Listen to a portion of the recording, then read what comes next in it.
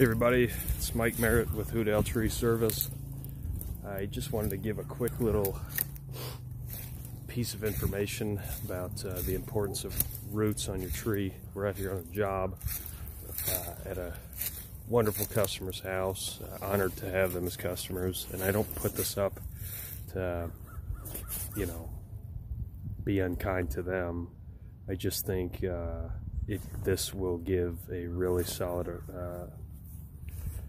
perspective on how important roots are to your tree. So we're taking this white pine here off of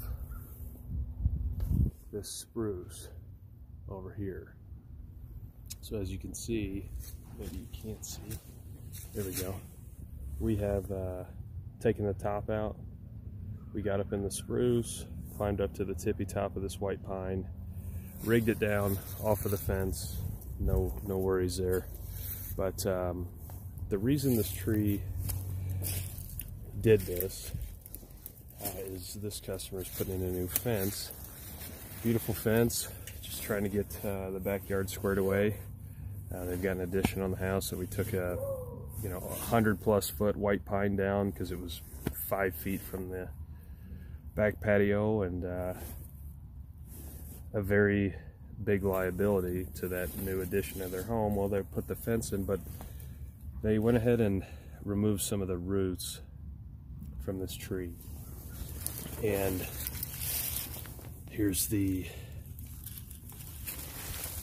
remnant of that, and that is the reason why this tree gave way. So if if you're out trying to make your yard easier to mow, or need to clear some room, or you're gonna drive heavy equipment over a tree, the area around a tree, just think twice about it and make sure that it's not gonna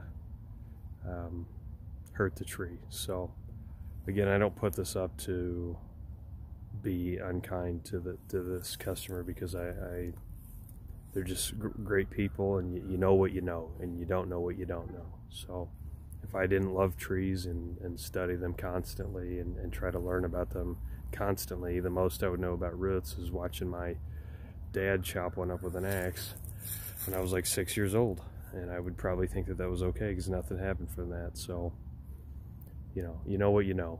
So I hope everyone's well in the holiday season here. It's a beautiful day in Bloomington.